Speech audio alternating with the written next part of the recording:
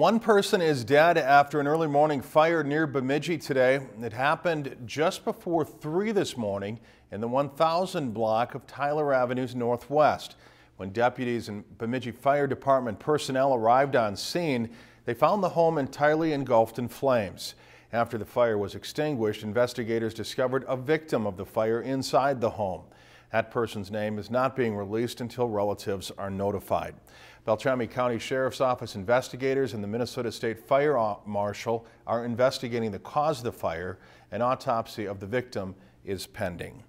If you've enjoyed this segment of Lakeland News, please consider making a tax-deductible contribution to Lakeland Public Television.